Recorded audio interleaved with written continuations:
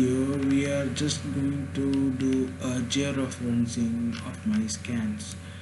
Okay, so we have few stations on which we have scanned. Geo-referencing, just click on these points and you get the point coordinates here.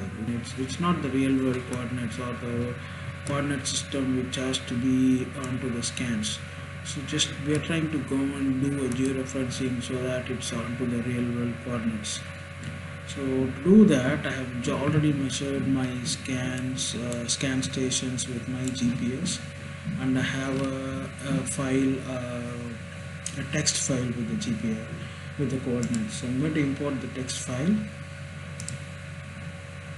Import, open this text file here. So I'm just giving my easting and northing values along with the elevation, and I just say like okay.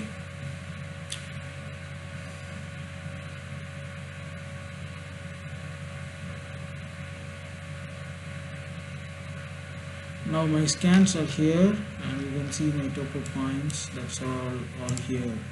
So I need to move my scans from here to here, so then it becomes then it fits to the real coordinates.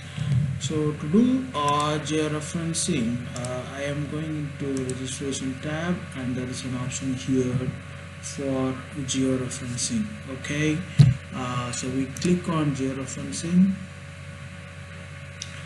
and then we have the list of stations, and also we can choose those stations to be aligned with the topo stations. So what I'm going to do is just click on this.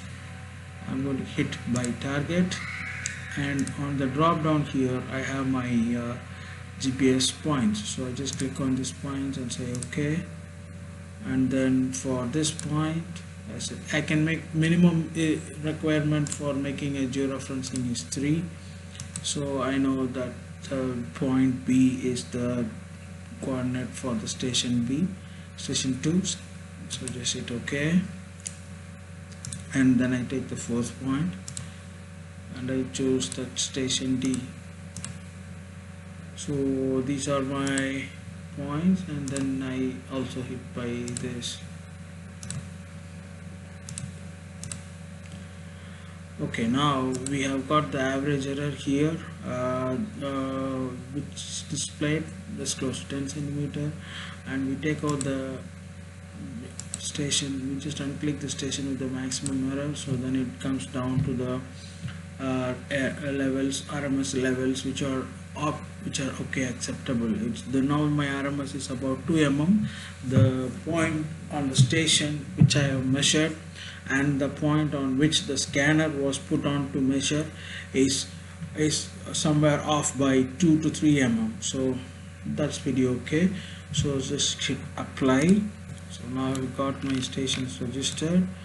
So if I go and pick my coordinates now, then it is like in the coordinates of the real world. So in the next tutorial we'll see how we pick up lines and then take out those lines from the scans. Thanks for watching.